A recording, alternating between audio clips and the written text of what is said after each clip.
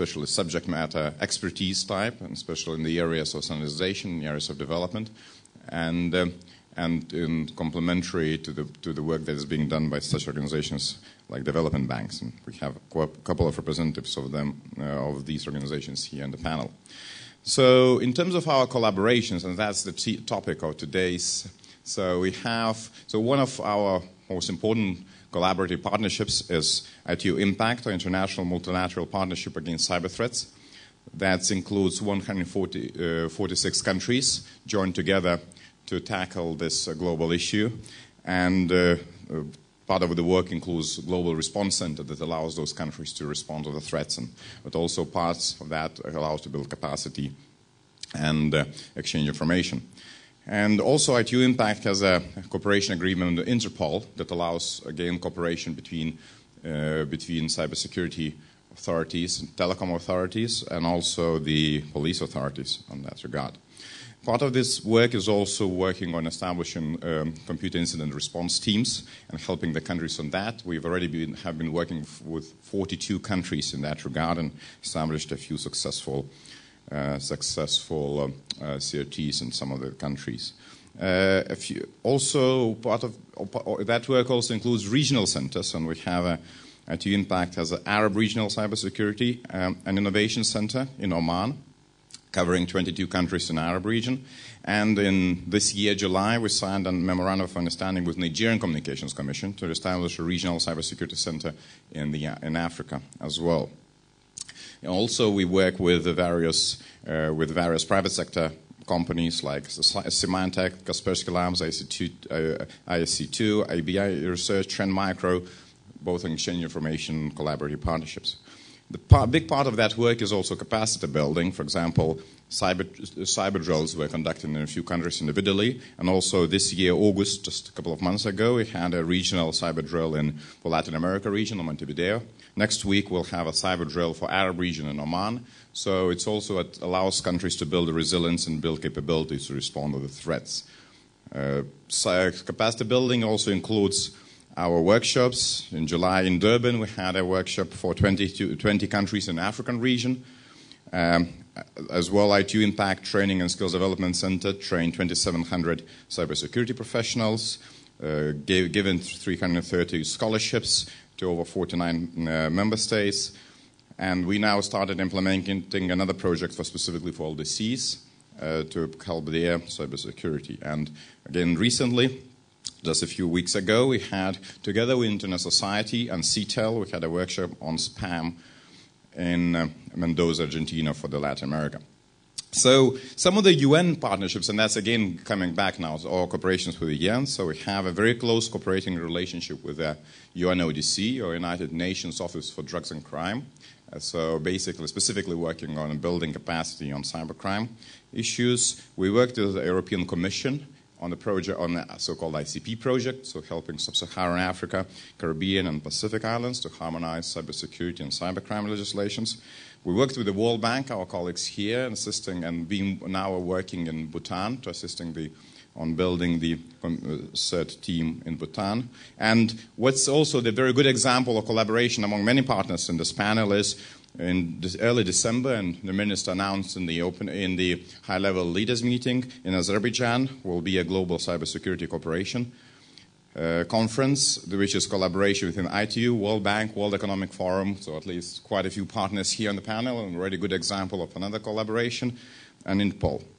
Another, just a last aspect which I'll very briefly touch, and this I think is a very good development, recent development, is UN-wide framework on cybersecurity and cybercrime, which was just last week endorsed by so-called high-level committee on programs, which is a UN body, and basically combining many UN agencies. And that was collaborative effort between 33 UN agencies, development banks, and we're very grateful for World Bank for their very good collaboration in that and good support. And David personally was very closely involved in that work. And this framework, actually, the main purpose of that framework is to agree on the principle level how UN agencies, development banks will help developing countries to support in the support. by how they will make sure that everyone is working within their mandates, but at the same time holistic support is provided and holistic assistance is provided to all the countries, and that they can get support both on cybercrime but also other cybersecurity issues, that human rights are respected, that also their support is provided having regard to the whole government approach, so it's not a piecemeal approach but an integrated programming, and every agency and development bank can contribute from their own perspective, adding to the capacities of the countries. Another development that will stem from that, and that's just the last point, will be compendium on mandate of different UN agencies in cybersecurity, cybercrime, which is now being developed and will be soon public. So that is something that again will allow countries not only to very clearly identify which UN agency or development bank is best placed to help them, and also then will allow UN agencies and the development banks to see who are the best partners for them when responding in country assistance. So I think a lot of good work is being done, and happy to share that today. But I think it's thank you very much also for the World Bank and IDB and Korean government to kind of putting together this panel as well, which I think is also one more step forward in that work. Thanks very much, David. Thank you very much, Thomas. Mr. Chung, I'll give you the floor. Thank you, moderator. Thank you, World Bank, for inviting me to this very important event. I'm glad that I could say about OECD, not Korean government, working party on information security and privacy, and how the WPISP made contributions on capacity building. My name is Tai Chung. I'm teaching computer science at Sungkyunkwan University. It's one of the largest universities in Korea. Then I served as vice chair of the OECD Working Party on information security and privacy for the last 7 years. Also, I was the chair of advisory committee. Thank you. Advisory committee for Seoul Conference on Cyberspace 2013, which was successfully ended last week in Korea. Then you know the acronym of OECD. OECD stands for Organization for Economic Cooperation and Development. Let me ask one more thing. What is the mission statement to OECD? You probably don't know. It is better policies for better lives. It well defines the goal of OECD. Then please just keep in mind that policy is our tool to help the developing countries for capacity building, not money. To achieve the goal, normally takes 3 steps. The first one is measures, compares, and analyzes data to understand economic and social changes. Second step is on the basis of this analysis, it then develops consensus-based policy recommendations among the membership countries. Third step is then it promotes policies to improve the economic and social well-being of people around the world. Here, let me tell you a little more about the OECD. OECD is an intergovernmental organization and works for governments. It provides an international forum where 34 member countries discuss the problems and issues that they face and try to find the common solutions to common challenges. OECD members span the globe from North and South America to Europe and the Asia-Pacific region. They include many of the world's most advanced countries, but those emerging countries like Mexico, Chile, and Turkey. Among other international organizations, the OECD is quite special in a few aspects.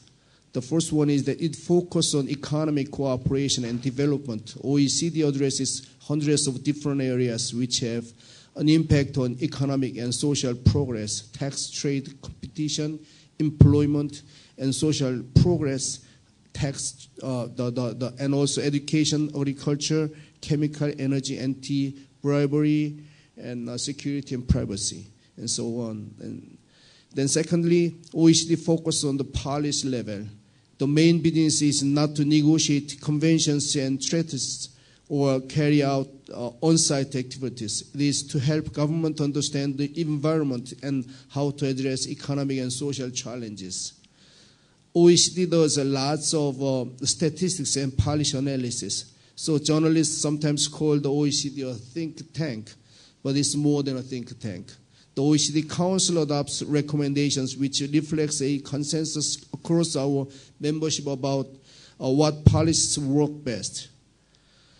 They are non-binding, but members commit to do their utmost to fully implement them. Thus, the more prepared to call OECD a policy standard setter. Thirdly, OECD is not just intergovernmental. Since its creation 52 years ago, the OECD listens to the voice from the business sector. In the policy area of digital economy, all non-governmental stakeholders participate in the discussions: business, civil society, the internet technical community, and trade unions. OECD has been interested in cybersecurity since the 1970s, when OECD members realized that the emergence of ICT had a significant impact on economic development. And in that context, trust came up as a key concept because they thought that trust is the essential for ICTs to fully realize the economic and social contributions to the economy. In fact, there are many dimensions to trust, but privacy and security emerged as the main ones for policy making. From then on, Working Party on Information Security and Privacy, WISP, has made contributions over decades. Here is contributions made on privacy. The 1980 privacy guidelines established an international framework to foster consistent privacy frameworks. It has inspired most privacy legislations in the world. The privacy guidelines were revised for the first time since 1980 this year. Here is another contribution made on security. In 1992, the OECD Council adopted guidelines for the security of information systems, which is a set of principles for approaching IT security at policy level and recommendations for government in developing public policies. In 2012, OECD published a comparative analysis of 10 volunteer countries' cybersecurity strategies. The report provides a brief overview of intergovernmental bodies and initiatives currently addressing cybersecurity and the policy level, including APEC, the Council of Europe, EU, G8, IGF, NATO, OECD, OSCE, OAS, UN, as well as the Conference of Cyberspace and Meridian Process.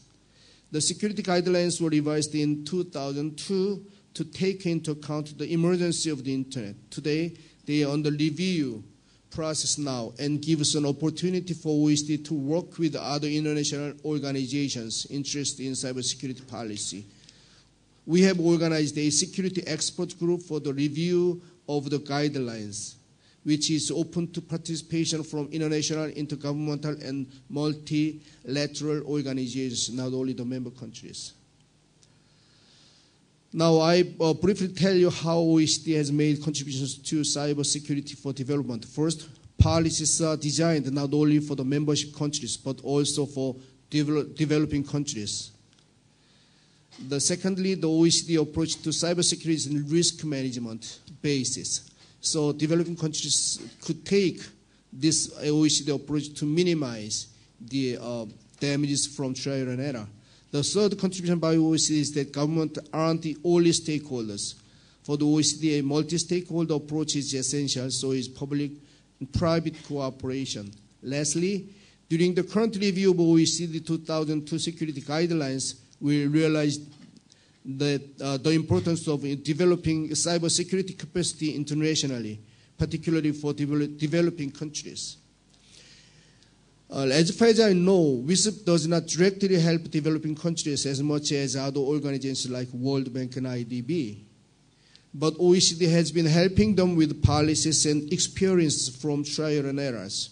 I believe they may be more important than the policies may be more important than anything else, and OECD will continuously try to help the developing countries in the same way. I see that today the IDB, World Bank, ITU, and OECD could be a perfect combination in supporting developing countries. Then financially, IDB and World Bank, then technically by the ITU, and the policy could be provided the OECD. Then these four organizations could help perfectly the developing countries. Thank you.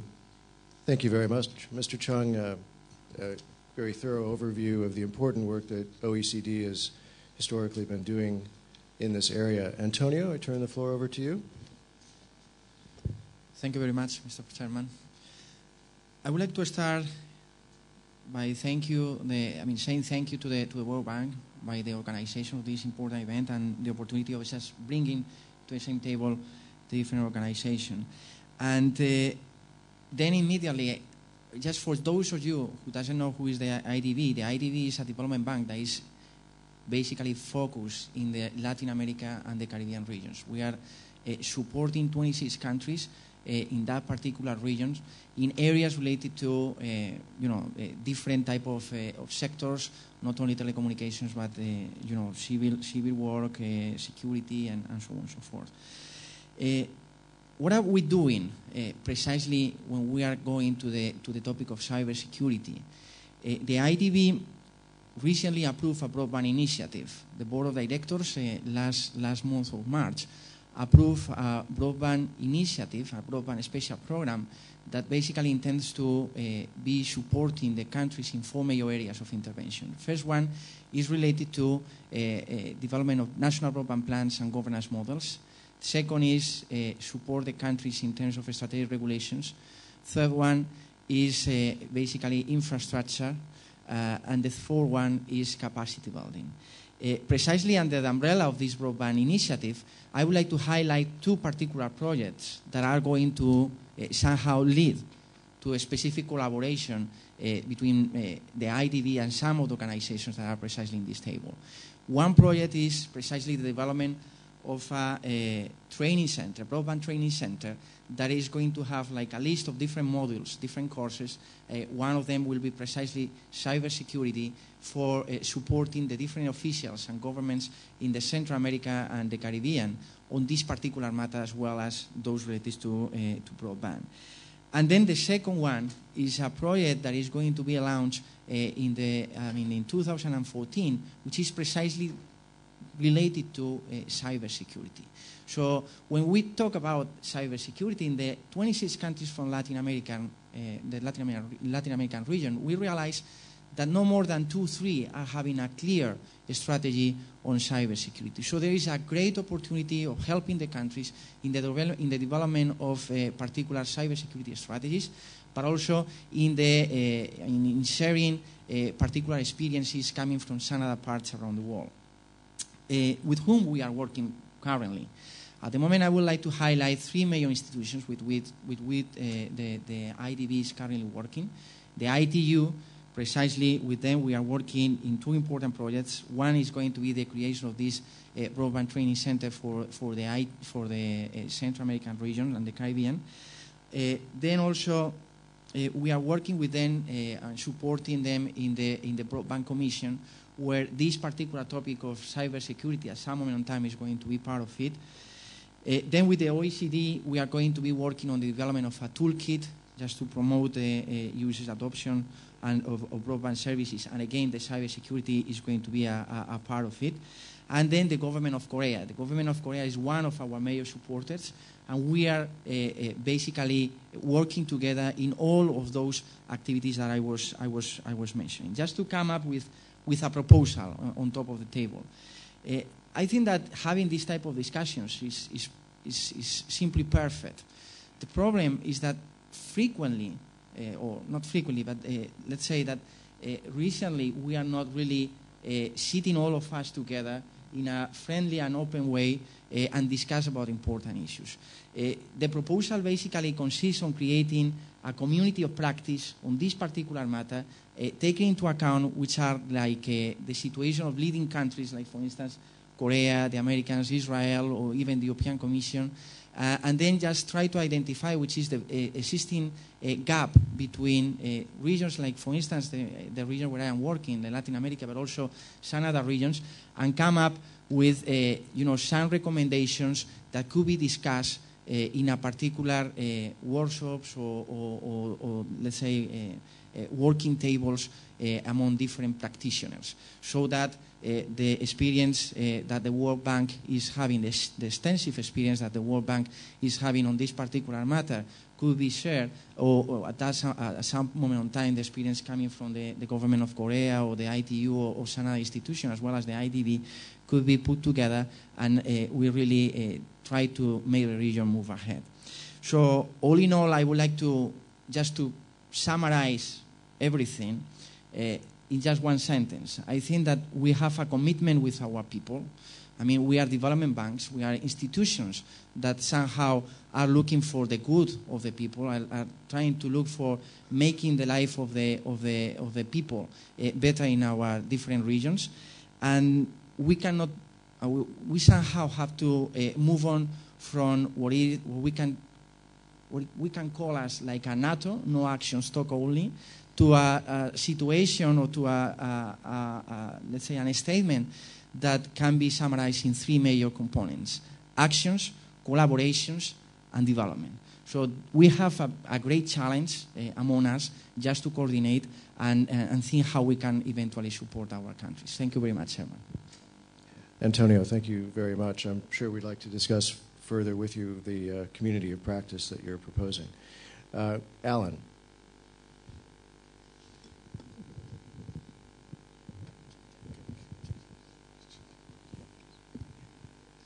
Okay, so Alan Marcus, World Economic Forum.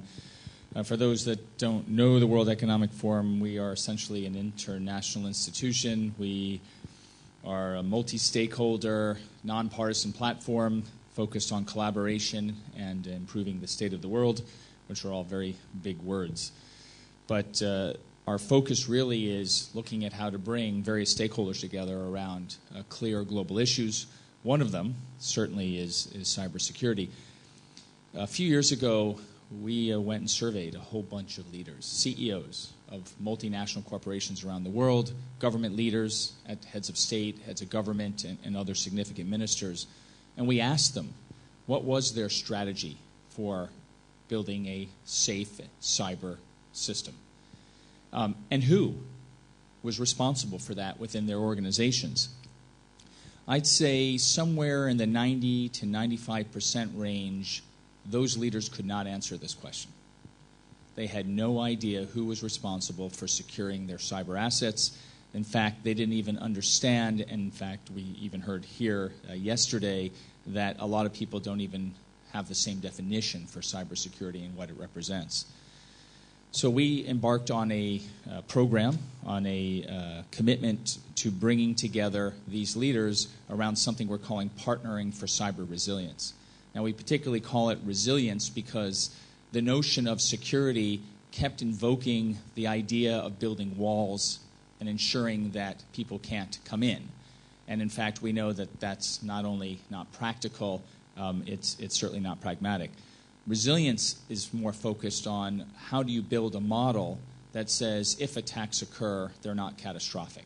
How do we work together more as communities? How do we work together in a public-private cooperation? So with that, we built something we started with around the notion of awareness of these issues. How do we get these leaders to start thinking beyond the fact that they point to some random person and say that that's the person responsible for this, and recognize that they themselves, in the leadership position, have a role and a responsibility for protecting these assets. So we built this program, moving people from awareness to understanding to action, and specifically the principles that then became part of this activity were four very simple things, and we have over 110 organizations now signed up for these four principles, 16 different business sectors, 23 countries, including the ITU, OAS, and the European Commission and others. And the four basic principles are simply this. First, by signing, and literally pen on paper, they signed this recognition of interdependence. That is, you cannot solve these problems alone. And if you keep trying to, you will fail. So recognition of interdependence. Everyone has a role in making this work. The second is the role of leadership. If you're the CEO, if you're the head of government, head of state, you're a significant senior member of a party, then you have a responsibility to be aware of these issues and to work this into an overall risk framework. 3, that this is something that needs to be part of an ongoing plan, a risk management plan, develop practical and effective program to combat it. And 4, and this I think is the most important part if we're going to continue with the notion of awareness, is you have to promote it. So we have leaders now running around the world building sort of various fora to ensure that this awareness is happening. One coming up in the next few weeks is, as an example, is in Amsterdam, the Grand Conference. And during that conference, one of the sessions will actually be focused on more people signing up to this commitment. 2 years ago, we went back out and we interviewed a whole bunch of leaders again, and what we found was now they could tell us that there was somebody responsible within their organization. And the second question then we asked was, how often do you meet them? And that became another challenge. And I'd say, again, in the 90-something% range, they kind of knew the name of the person now. They knew there was somebody, but they didn't really meet them often and didn't understand, again, so their role and responsibility. So now we've been focusing on how do we build this into an action plan. And we brought together a diverse range of these leaders, and we've created a set of priorities that they need to focus on. 1, information sharing, so that they can better understand what the issues are, and where there are laws in the way, how do we work together with policymakers to take down those places or to create safe harbor for communication. Focusing on what is really critical infrastructure. You know, if you're a business leader, you think everything is, but it kind of, as a community with your government, there may be very specific definitions, so what are they? And then what is the process we want to use together to foster a better policy development? And recommendation actually came out of this to really frame this from our standpoint as an economic issue. Everybody else focuses this as a technical issue or a policy issue, and we want to continue to make sure that happens. But adding this economic issue definitely changes the game quite a bit. So in the last year, we went out, and again, we interviewed lots of leaders, and it was quite fascinating to watch how this awareness plan worked, because now not only are we hearing that they know exactly who is responsible, but that, in fact, they can tell you the name and they can tell you the last time they met with them. So I think this is a huge step forward for leaders taking a role and responsibility. And so now what we're putting together is a unified agenda which focuses on contextualizing the recommendations by these leaders and providing an ongoing, sustained platform for collective discovery. And we're building now the straw man for the economic model that frames these issues. So certainly the more we can get involved with this, the better this is going to be. But in parallel to some of the other activities we're hearing collectively, I think we're at least making progress. Thank you. Alan, thank you very much. I think we'd be very interested in following up with you on the economic modeling around cybersecurity. That's an issue that is important to us and will lead us directly into our final panelist this morning, Chris Vane from the World Bank. Chris? Thank you, David. Good morning, everybody. I'm Chris Vane. I head up the global ICT practice at the World Bank, and it's a pleasure to be here, seeing some familiar faces, meeting some new ones, and also thank you to the panelists on the panel for agreeing to come this morning and be a part of this discussion. For those of you who may not know exactly what the World Bank is, I'd like to spend just a minute or so describing what we do.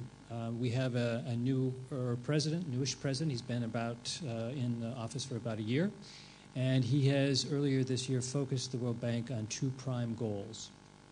The first goal is solving extreme poverty in the world, and that means those people, as we define it, living on $1.25 a day or less. And second, to raise economic prosperity for the bottom 40% of all developing countries in the world. It's a hugely ambitious goal, and one that cannot be accomplished, quite frankly, without the transformative power of technology, including information and communication technologies, as core to our strategy. We are, first and foremost, a bank, a financier, and I would say over the last 10 years, we have probably financed about $4 billion worth of projects, ICT, relative to ICT, around the world. in most and just about every developing country and region in the world. We also are a convener, an impatient convener oftentimes, for bringing together those in need and those who can provide advice, assistance, and support to the various projects that are being undertaken. And many of the organizations here at this table have made mention of the fact that we have worked together in and around the areas of knowledge, and I'll get to cybersecurity in a minute. And last, but certainly not least, we are a neutral party in that when we work with our client countries, we do not pick sides, we do not choose technologies. We are there to help that particular country solve their particular needs using the available knowledge and expertise and products and services around the world. And that does tend to make us unique in many respects. About 3-4 years ago, the World Bank created the ICT strategy, and cybersecurity is key very much in that strategy. And we identified some key areas that we were, as a bank, to focus on. Remember that because we are a financier and we have such a massive portfolio of loans, it is our duty and responsibility to ensure that cybersecurity is built into all of those loans, and that we work diligently to ensure that cybersecurity is embedded into the results. But we, in that strategy, talked about national CERT development, talked about cyber laws and regulations, business continuity and backup centers, cloud and mobile security, capacity building and cybersecurity, and of course, national cybersecurity strategy and policy. So very specifically, we have about 125 projects within the bank now on this subject of cybersecurity. And for financing national certs, we have projects going on in Sri Lanka, Rwanda, Tunisia, Bangladesh, Nigeria, some of whom you will hear in the next session after this one. For cybersecurity policy and regulatory framework, we're working in Mongolia, Rwanda, and Sri Lanka. Look forward to hearing from Jay on that one. And certainly not last but not least, cybersecurity awareness and capacity building again in Sri Lanka and Rwanda. So to the point of collaboration, my colleagues on this panel have done a very good job of talking about the various ways and means and tools that we are working on to, I think, really begin the process of working much more closely together in areas such as cybersecurity. So I won't repeat what they've been saying, but I will say that there appears to be almost this bottoms-up approach or bottoms-up demand for us to work together. And most recently, well, actually several weeks ago, in the United States, I was with my counterparts from the Gates Foundation, from part of the UN, from DFID, from a number of organizations, really talking about principles for ICT development. And cybersecurity or security and privacy was included as one of the 8 top principles that we should all be focusing on, as well as the principle of openness.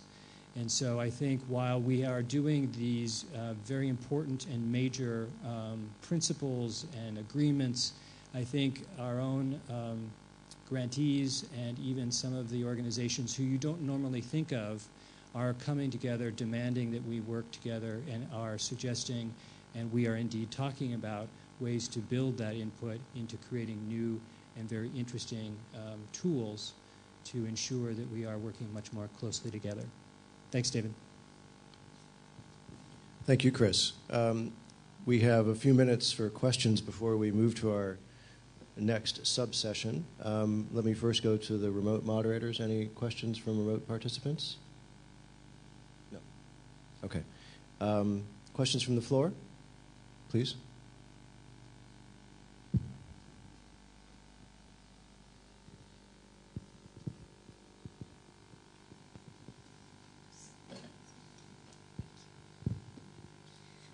Thank you very much. I'd like to go back to some points that Alan mentioned. I think that you framed the debate very well. You talked about resilience, not security, so we don't have walled gardens. You talked about the importance of recognizing interdependence between actors, and this is a key point as well. But for that to happen, it depends on trust being in place among actors, and so they are open to collaboration. And due to recent events, as have been framed here in the IGF, this trust has been seriously undermined, not only among governments, but between governments and companies, not only hardware companies, but also platforms, between civil society and governments, and between civil society and companies. So I'd like to ask you if you have somewhat adjusted your strategy to this new environment, and how would you adjust your strategy to foster trust?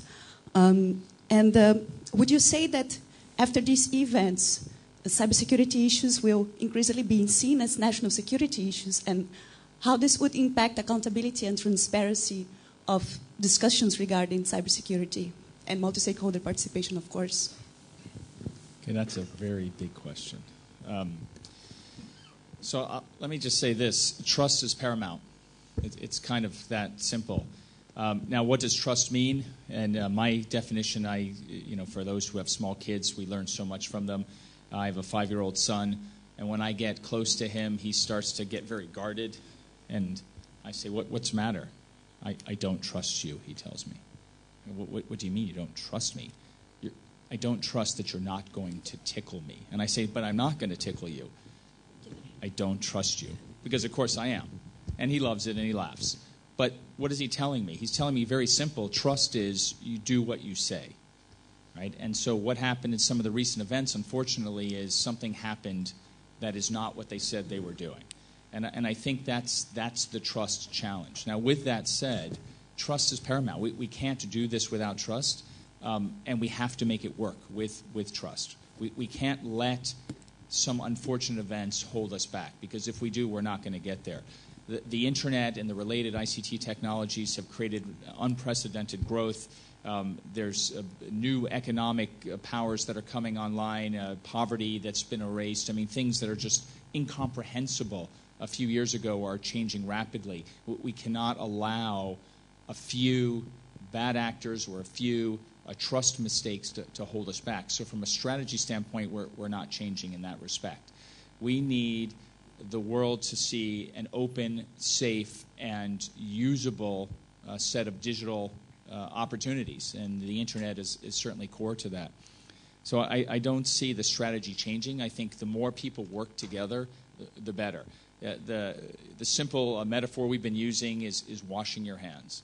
We all know if we wash our hands, we can prevent a lot of communicable disease. It's a real simple act. Each of us do it personally. We don't have to collectively teach each other how to wash our hands. We just do it individually. And if all of us don't do it, it's still okay, because if enough do it, we have slowed down the spread of certain diseases. The same thing has to happen here. We have to understand what those simple tools are, right? And a lot of people are working on them and making it easier to be available, particularly for areas that may not quite have the economic posture to do it. And we can stop a lot of the challenges and continue to build trust. It's a risk-reward situation. Yeah, very briefly, Thomas.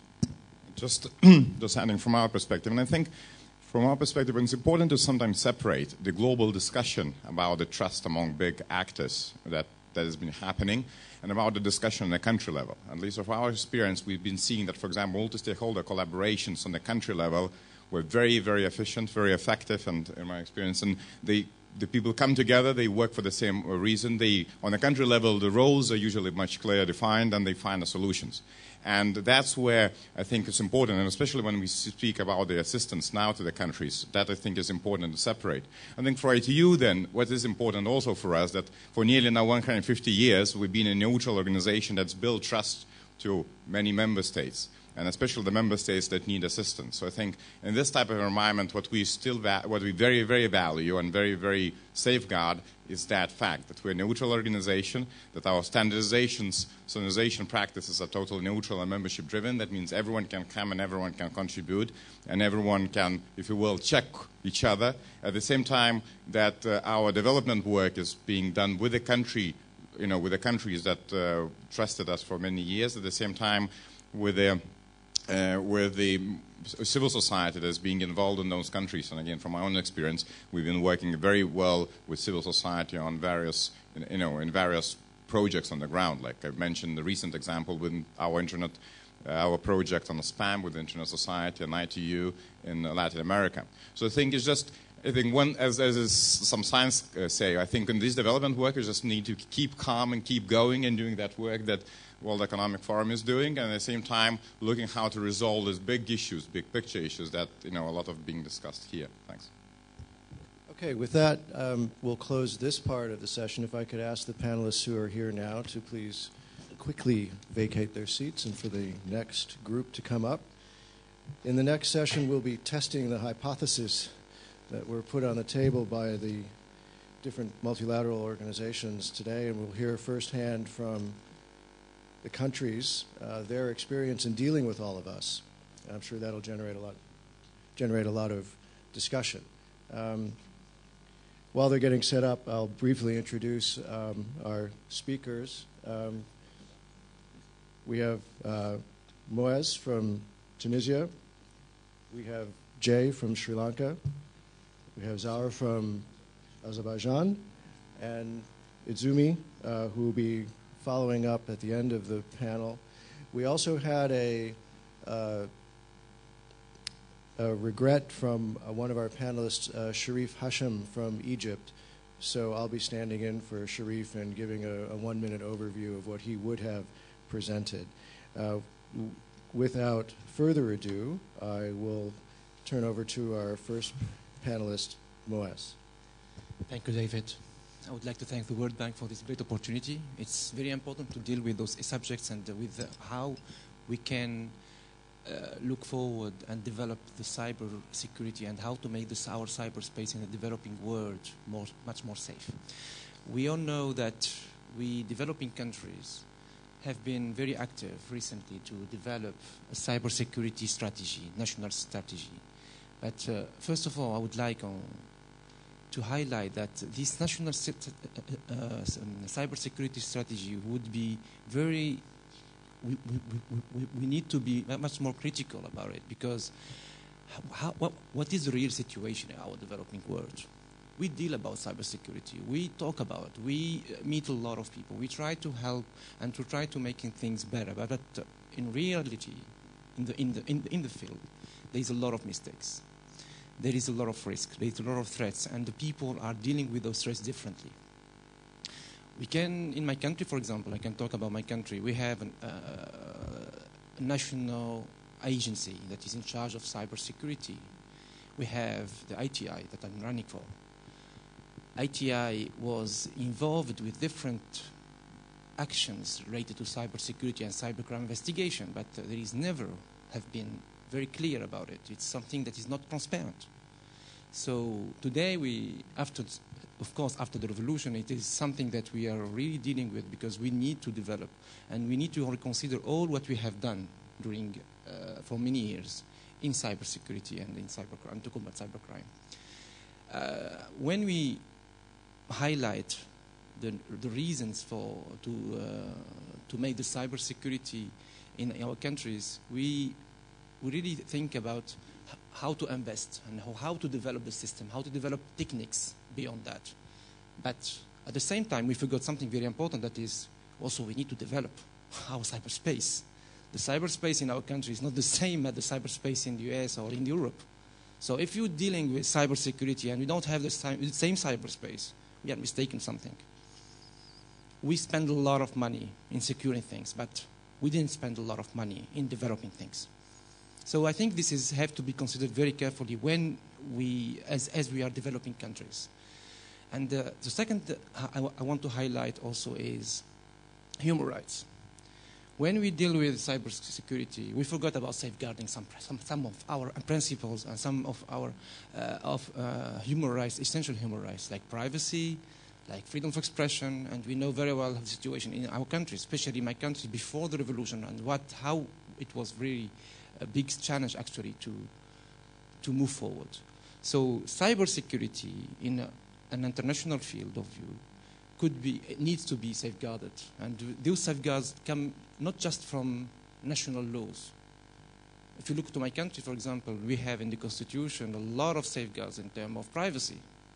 But we know very well, especially the company I'm running for today, violated all those principles for technical reasons, to prevent some attacks or whatever we want, but we were really, really active on this, in these approaches. So it is very important today to reconsider the strategy, how to implement the cybersecurity national strategy. And those issues are really important. We cannot really be effective if we could make the cybersecurity strategy and you could implement the cybersecurity strategy and at the same time being like an enemy from our society, because we are protecting the cyberspace and we are protecting the users of the internet at the same time. So this is real challenges for us, and I will try to just finish by commenting something that we need today to collaborate. And I'm really welcoming a lot of partnership in this field. I listened very carefully to the previous panel and saying, this is the way we need to do. We are a developing country, and I think without cooperation today, we are not able to guarantee a minimum of cyberspace security. So today, I think the cooperation is essential, and I think we need to deal with it carefully, and as well as we consider all our human rights principles. So by this, I think I can maybe give the floor to Mr. Yanta Fernando, or Mr. Zaur Hazanov. Hazanov, that's it? Yeah, Director of TASIM project from the Ministry of ICT in Azerbaijan. So he might be also important to highlight how Azerbaijan have dealt with the cyberspace and cyberspace security, and it is very important to. So, welcome. Hi everyone, my name is Zaur Hasanov once again, and I'm happy to be here. I want to thank World Bank for invitation. Honestly, when I received this email from Natalie and I saw the questions, I was very happy because I waited for a long time to someone ask me this question. So in this regard, TASIM project, I think that it's a great example of collaboration and how the project, which started from small idea, started to transform and become very rich in terms of ideas were put together. And it's really reshaped the entire project. So, sorry, TASIM, it's a terrestrial project. It's a terrestrial cable which aiming to connect Asia with Europe, precisely Frankfurt with Shanghai. And idea, well, you may ask why Azerbaijan has come with this idea.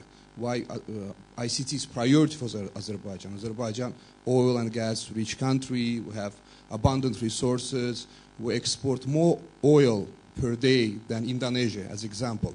But the pretext is that Azerbaijan always tried to leverage from its geography. If you look back when Azerbaijan became independent in 1991, it was country on a brink of civil war. We had that war with Armenia. It was a complete mess. 3 years later, we decided to sign this contract of century with Western oil companies. We decided to build Baku-Ceyhan pipeline, which changed the landscape of entire region. Then we built Baku-Supsa. Then we're building now Baki-Halkalaki Railroad. So why I'm giving all those examples to give a small country which perfectly understood what's its place in this region and how it can contribute from it because of its resources, because of its geography. So that's why back in 2008 or 2009, my minister, Ali Abbasov, come with this idea of TASIM, to connecting in a terrestrial way the countries of West and East. Let's look at my notes. It's as I said, the shortest road. It's only 11,000 kilometers. You know that the most connection with Europe and Asia takes place through submarine cables. We believe that if the cable laid, it will connect, enrich the region. It will create new workforces there. And as I said at the beginning of my speech, it was just idea of TASIM that we wanted to make a transit road. We wanted to just transit traffic.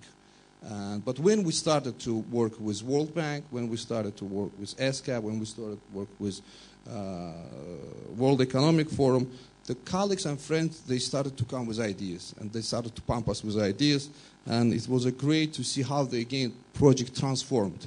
So, for example, the World Bank, the mission came to Azerbaijan, and they said, that's a good idea, but you shouldn't forget about Northern Africa. Northern Africa is developing very much, and it can be a great road to connect Northern Africa with Central Asia through the TASIM project.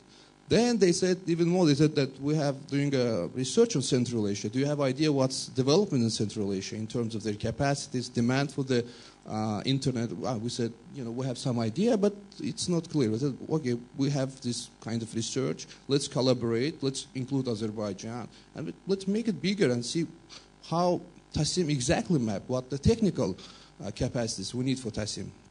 So through this way, we started to work with World Bank. So we started to work with ESCAP, and ESCAP told us that TASIM should be also an extension of Asian superhighway. So we also, we had no pretty much so much idea. We always wanted to reach China. That was our ultimate goal. Now we're talking about reaching out Afghanistan. Now we're talking about reaching out Mongolia, because double landlocked country. Mongolia is in the radar, is a World Bank too. So this kind of collaboration, once again, we extremely enjoyed it. We were so excited that this small project started to reshape itself and come to this level. And regarding cybersecurity conference, which Thomas mentioned, in this December, in the 2nd of December, we're going to have this conference. So we will be more than happy to see you all in this conference. So welcome to Baku. Okay, thanks. Thank you very much. Thank you very much, Mr. Zhao Hazanov. I would like to now give the floor to Mr. Yanta Fernando from Sri Lanka, so Director and Legal Advisor of ICT Agency of Sri Lanka. Welcome. So you have 10 minutes. Oh, thank you. Thank you, David, and thanks to the World Bank Group for organizing this very significant and important session. The role of multilaterals organizations in cybersecurity. So I commend the World Bank and all the agencies that have come together in this harmonized exercise, which I hope will result in greater collaboration between multilaterals and between clients of multilateral agencies that are represented here. So, getting into the topic, we know that many countries are presently developing national level ICT strategies and programs to facilitate growth, to reduce poverty and transform their economies to more technology-based or knowledge-based economies. So in the area of ICT for development, in formulating ICT development strategies, multilateral agencies, especially the World Bank and Inter-American Bank and European Development Bank and all other agencies can play a pivotal role. Often, we have seen that ICT development strategies funded by governments, with or without support from multilateral agencies, do not address the challenges surrounding cybersecurity.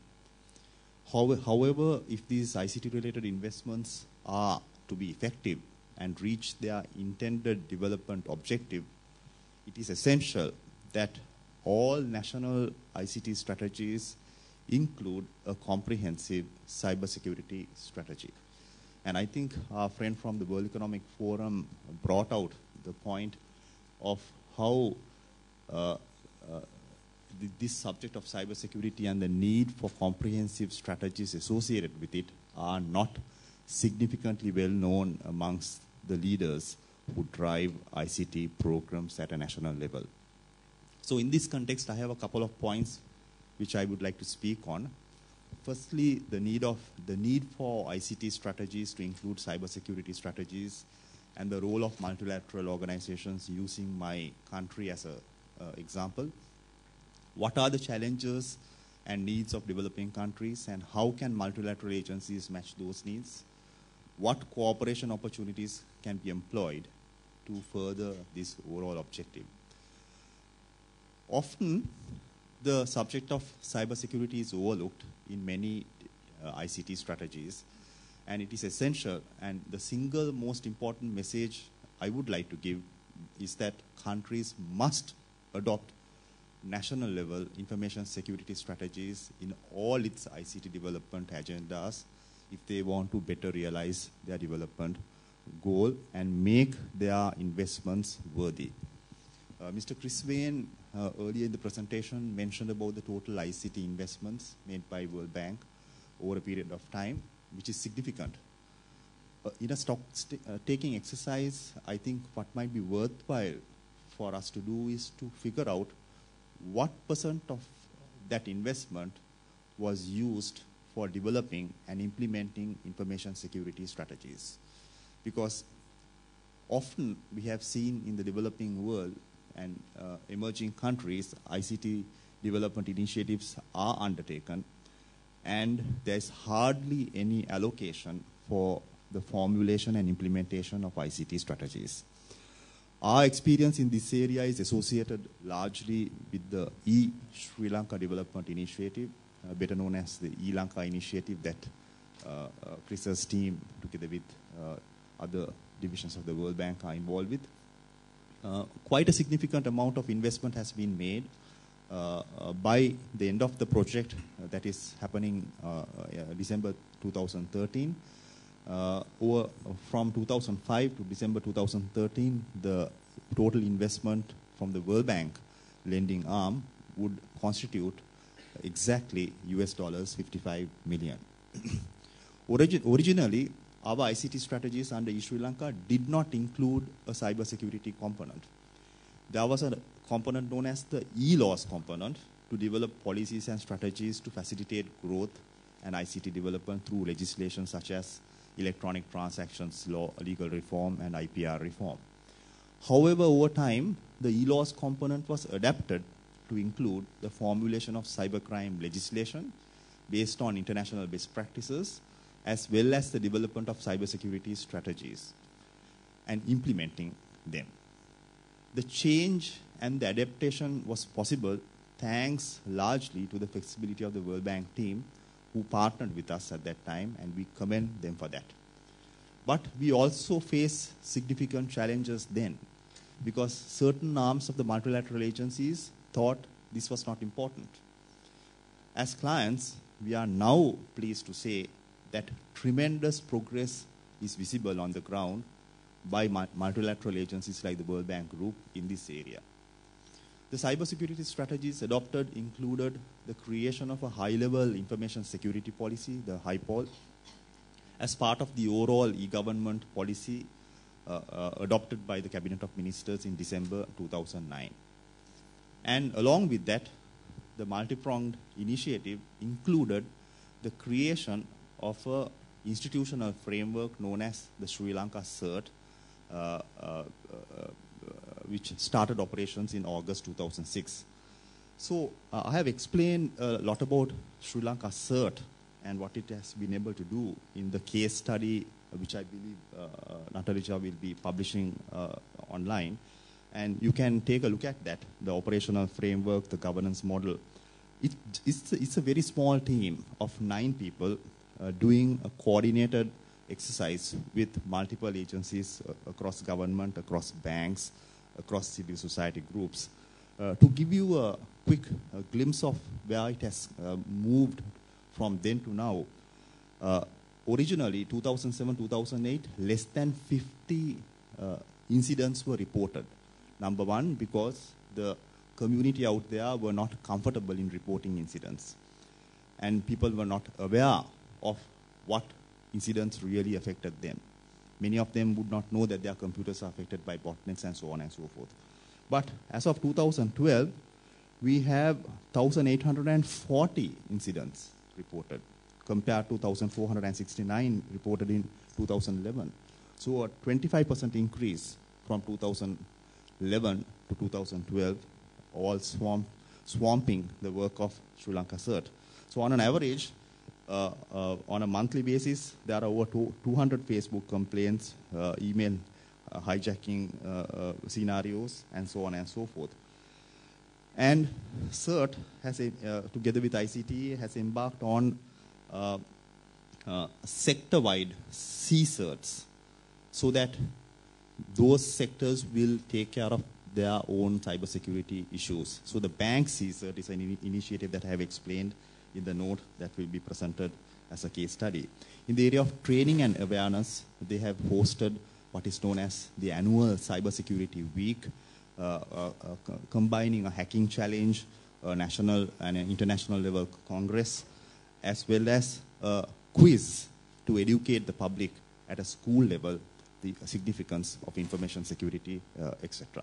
So in conclusion, I have just a couple of points I just want to highlight. What are the emerging cybersecurity challenges and needs of developing countries? Well, development of comprehensive information security strategies is paramount.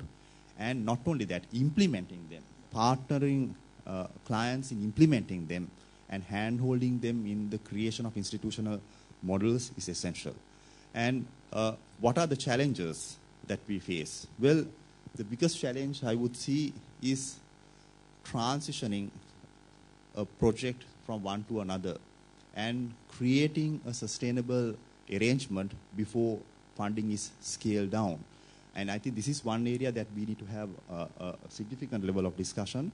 And in conclusion, I would also urge the multilateral agencies to ensure that there is intra-donor coordination. So, for example, we see in Sri Lanka there are multiple lending agencies doing ICT-related projects done in silos, and they don't connect up with the ICT development strategies that we have included, and they do not include the information security policies that have been invested upon through other lending agencies. And then we saw, for example, our friend from ITU explained about the study in Bhutan, and I think what was lacking, I think, in that case is that Sri Lanka CERT has emerged as the first in South Asia to become part of the Global First Community and hosted the AP CERT. But they have not been included in the World Bank ITU-driven project in sharing our challenges and know-how in Bhutan. So I think what we can do is ensuring coordination between clients, coordination between multilateral agencies, and with that, I conclude my submission. Thank you. Thank you. Thank you, Mr. Fernando. As Mr. Sharif Hashim is not with us, so Mr. David can... Thank you very much. Our friend, Dr. Sharif Hashim from Egypt, couldn't make it here today at the last moment, but he did provide us with a very comprehensive case study, and I'll present some of the highlights of that. I'd also, in the context of this presentation on behalf of Egypt, I would take the opportunity to emphasize, as Chris mentioned earlier today, some of the work that's reflected in Egypt's case study was the result of work that was done in collaboration with the World Bank and others.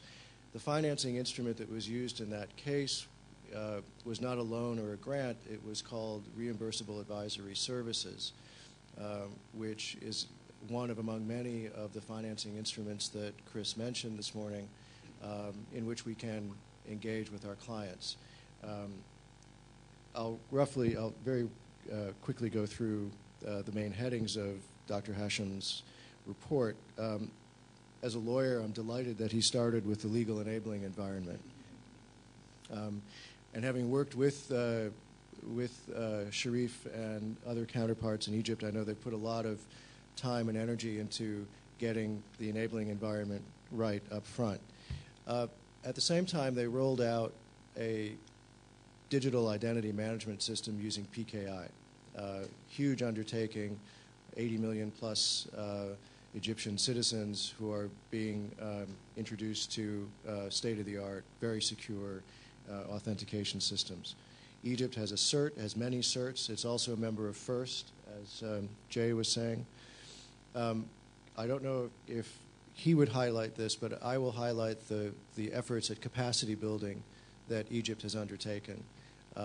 sometimes using donor assistance, sometimes not, but a huge focus on educating the citizenry to ensure that at every level, in government, in industry, and civil society, that the dialogue can happen at the same levels. So there's been a great amount of attention paid to capacity building.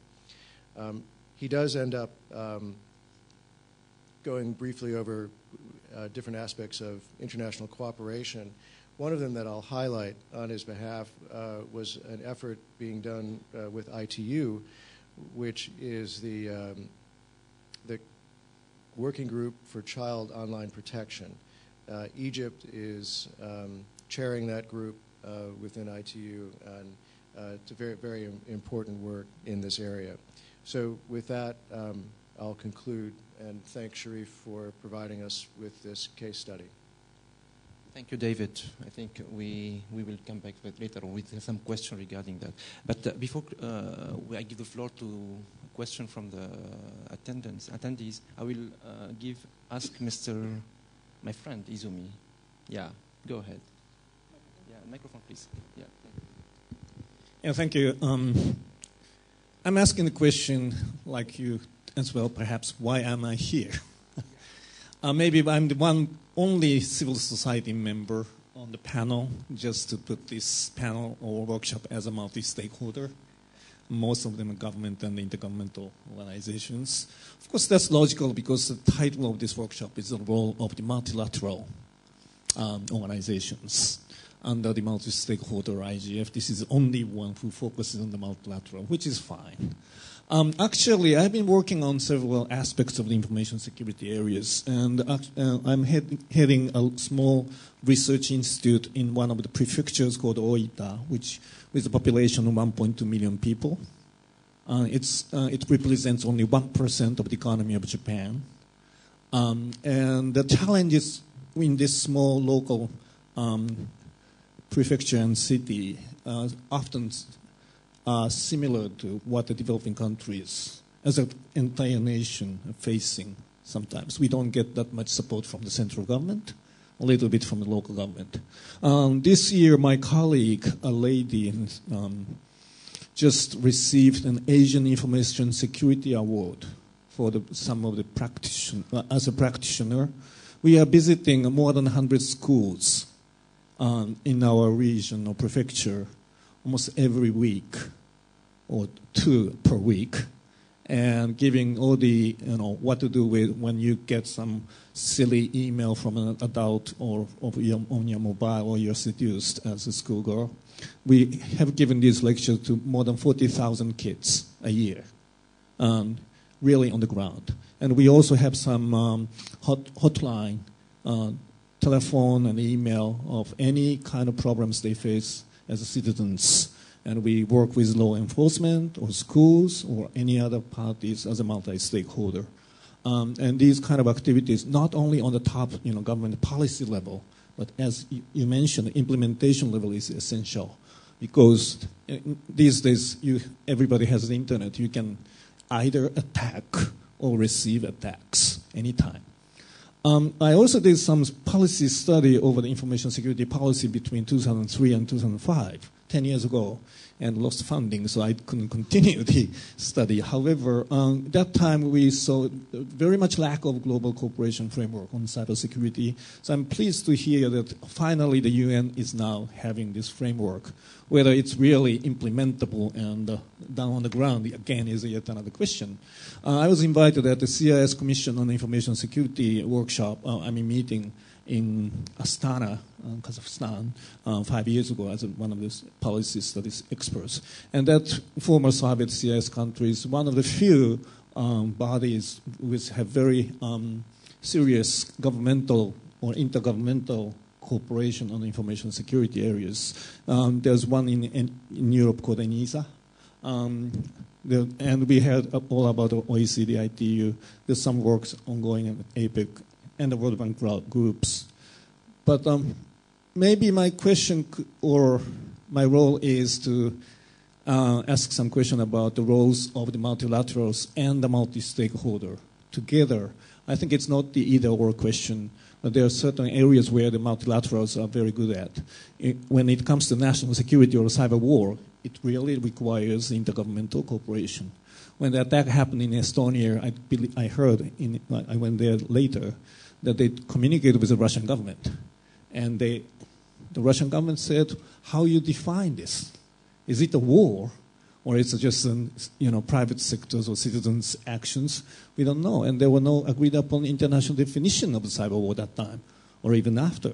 So for some people, it's a war. Doesn't mean it's real war. So how do you define it on an international level?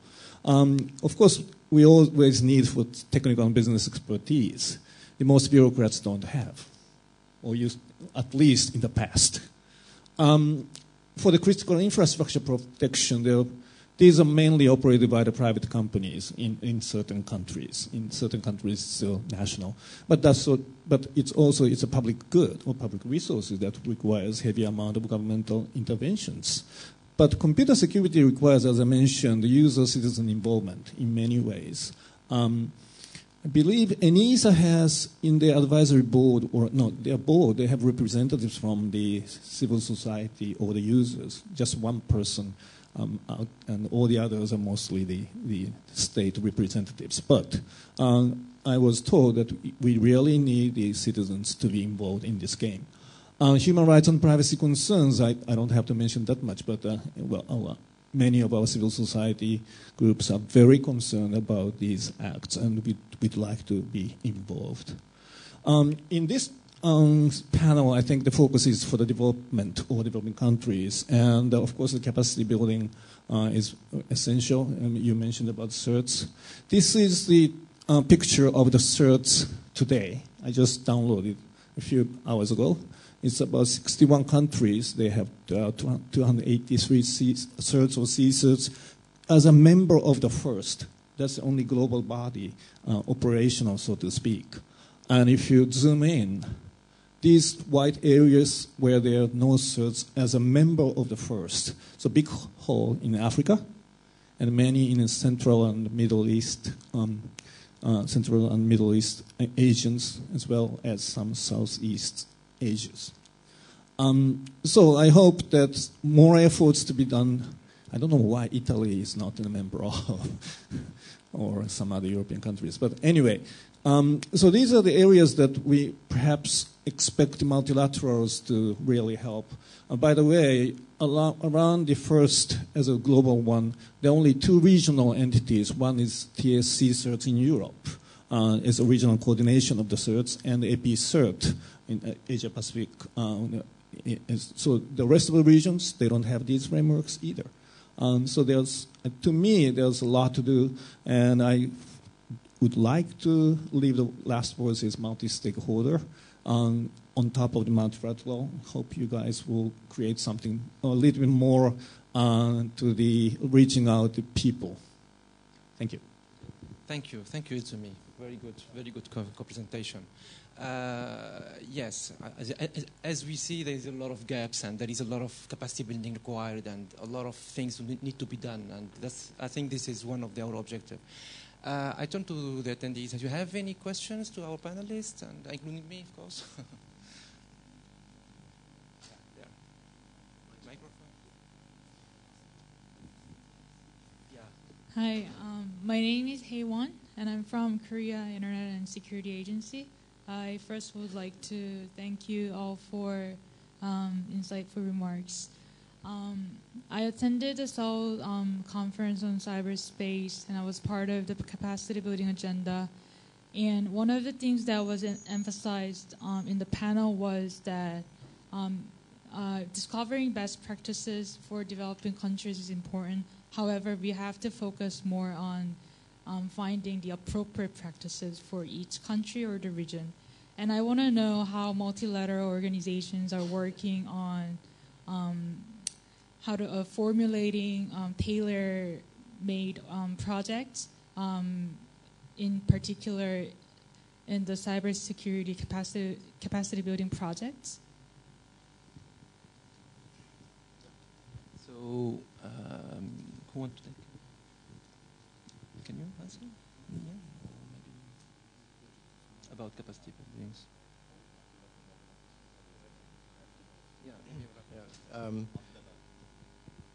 I think this probably goes back a little bit to the first panel, so if there are any other members from the first panel who want to chime in on this, let us know. Representing a multilateral development bank, I'll take a crack at answering your question.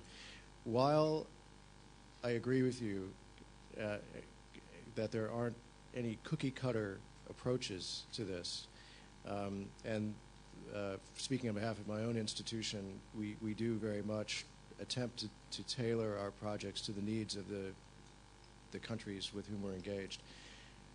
At the same time, there are some basic principles that need to be adhered to, and sometimes these principles evolve. So Alan this morning mentioned this principle of resilience as opposed to walled security. That's a very important principle, but that's evolved over time. When we started in this game in the mid-90s, it was about security, it wasn't about resilience.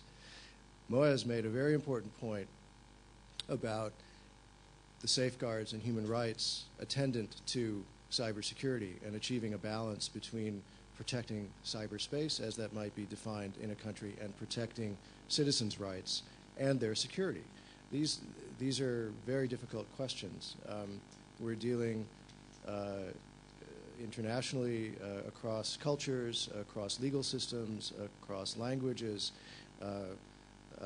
with the introduction of different scripts now on the internet. We're dealing with a lot of different variable factors that need to be taken into account. So I take the point, and I do think that there is an effort being made to address the individual needs of countries while at the same time ensuring that these kind of internationally accepted norms are respected. Yeah, if I may add to what David said in response to that question, I fully agree with David. Our experience in this area has shown that over time, since 2005, there was a significant partnership developed along with multilateral agencies like World Bank and government as the primary client, which resulted in an extremely well-structured, tailor-made program to suit our needs.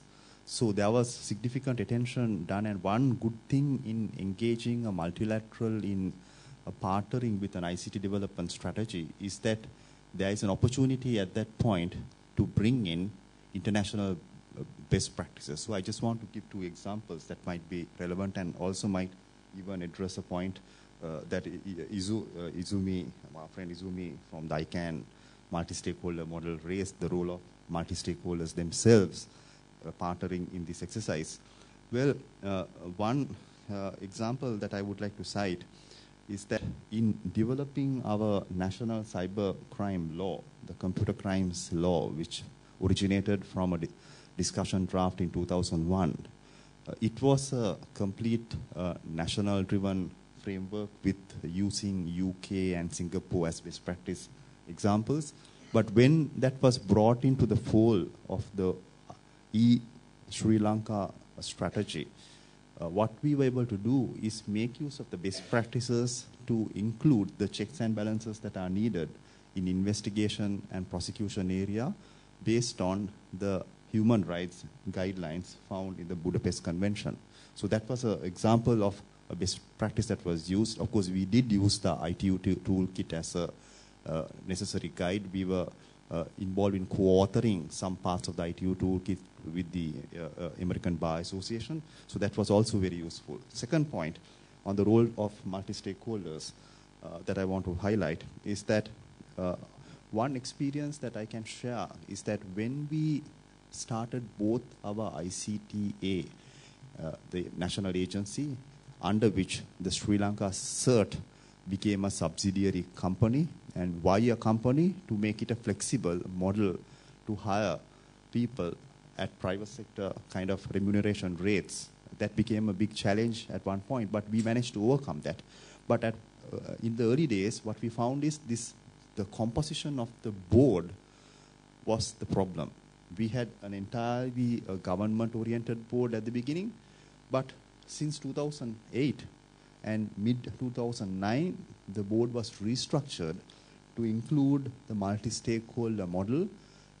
And now we have, both in the CERT board and the ICTA board, communities representing the private sector and civil society groups. And that completely resulted in a paradigm shift in the implementation activities that were undertaken both by ICTA and CERT. With this, I'll just comment that for CERT, of course, there is a lot of, all the CERT in the developing world, I think, they are governmental CERT. But maybe owing to what said Mr. Uzumi from a MAG member, it is now important for us to consider also having a community-based CERT that could be really very important work for national security implementation. There are really today a lot of young generation that are willing to be part of this national security agency or build what we call a community-based CERT. And this is very, very innovative in our developing world, and it could be really another response to also the question that have been highlighted. So, do you have other questions to the panelists? Okay. Yes, a comment. Microphone, please. Thank you very much. Just adding to the same question, if I may, because there was, as using David's invitation to add for some people from the previous panel. I think for us at least one important principle is that it's not from us to you in terms of the developing country support. So these are countries helping each other, and that's for ITU is a very important principle because we are member states-driven organizations. So we're not consider that Secretariat is providing support to the members, but members are providing support to themselves in a collaboration. And that's where I think there was already a very good example mentioned from Sri Lanka when collaborating in designing the toolkit. It's not like a toolkit designed by experts and then imposed on the countries, but countries involved in that. And also some of the projects that we helped implement for the European Commission. So in Sub-Saharan Africa and the Caribbean and Pacific, we're not experts going and teaching people, but we're with expert support countries designing the frameworks that then we would help implement. So that's, I think, the very important principle that overcomes a bit of that cookie-cut approach or, trying to implement that. But that is just facilitated work by the countries themselves and then on their own, and they deciding the priorities and also they deciding whether there's the best solution where necessary bringing the there. Thank you for the good comment. Question by here? The lady.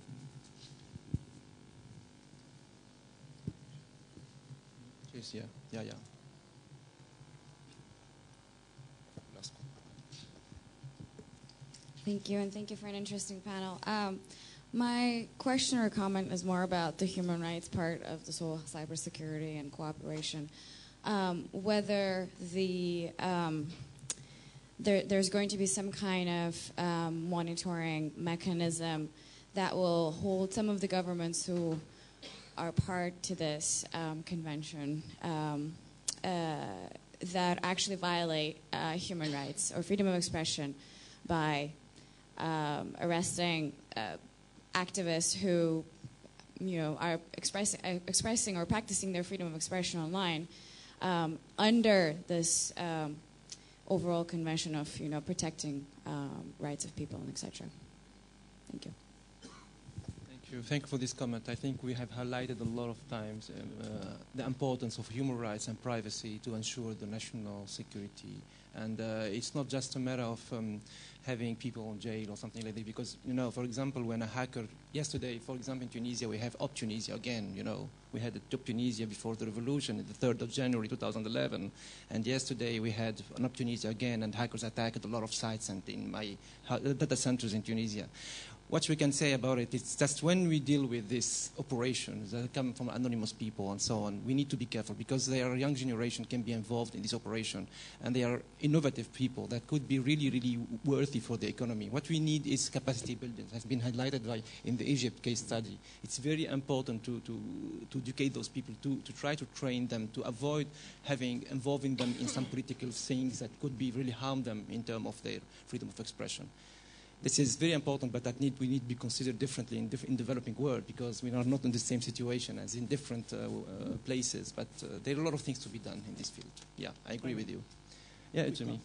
I agree with you, but also I'd like to highlight that human rights have different dimensions. Maybe it relates to what you said about the development of the economy as well. In Korea or in Japan, the youngsters are very much annoyed by or abused, or they're abusing the experiences with games, especially in Korea, and getting there, being exploited commercially. Many children are playing the game over the mobile or smartphones, and they're almost forced to spend money on some gadgets, and it's becoming a big problem. So it's a sort of the human rights violation from the commercial sectors to the public. A lot of defamation are happening using all the SNSs, and sometimes people kill themselves, or it's different dimensions, and it also requires huge education on top of the political rights or free speeches, and which are very important. But this cybersecurity or the deployment of the internet to everyone is creating wider social problems, which we also need to address. Thank you, Itsumi. By this, I think we can have 1 minute to conclude the panel. I think what has been highlighted is very, very important today. It's something that we could really agree. We need to collaborate. We need to be a partner of multilateral and multi-stakeholder approaches for different reasons, because there is a lot of critical issues that we need to address very quick in a developing world. So in conclusion, this is an extremely good panel, and whilst thanking the World Bank, my two parting messages. For any developing country to come up to speed in the area of cybersecurity strategies or ICT strategies, they have to necessarily engage multilateral agencies. So that is a necessary fact. And the resulting benefit will not only be to your country, but can percolate down to the region as well. So for example, Sri Lanka, we held a lot of capacity building activities, but in those activities, we also included delegations from Maldives. Finally, a lot of patience is needed from both sides. Multilateral agencies have to be patient with their clients and have a hand-holding process and not drop them like a hot brick. Once a project is over, it's gone, and then allowing the client to run with it. And maybe there should be a transition phase. But more importantly, the clients themselves have to be patient with the multilateral agencies and understand the dynamics under which they work. And if you engage them from a proper dynamic kind of a understanding-based perspective, you can get your thing done. Thank you. Thanks. I felt a bit alien today because my subject is not very much in the cybersecurity, but the project itself, the TASIM itself, I think that great result, that what we have today, it's a great result of the collaboration which we enjoy in Azerbaijan. And I told you how it's transformed from a simple idea to something very practical. And this December, when you will be in Baku, we're also going to sign one document. I cannot really what kind of document is that, but we're going to sign a document which is going to be another milestone in the development of TASIM project. And we think that even after we sign this project, which formally kick off the construction of the TASIM project, still we're going to engage with international institutions, with ITU, with the World Bank, and I'm also planning to go to Kenya. There is going to be a conference on landlocked countries. I think that I also going to grab something. So every single meeting, every single collaboration, every single expertise with you guys enrich us. So, and I'm happy in this regard that we have you all. I want to thank you all. Without you all, my project would be something very, very different. Thanks a lot.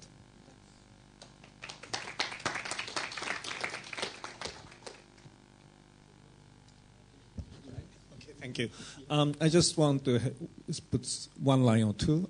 In order to enhance the real multilateral cooperation internationally, I think there's a huge need to enhance the multi-stakeholder cooperation at the national, local level. And that's sort of, it's not the either-or case. Again, I said the true multilateral involves, I think, not the government per each country, but the citizens and the private sectors all together. And the government is a good conduit to the international cooperation. That's my hope. Thank you. Thank you very much. And by this, I think we can close now.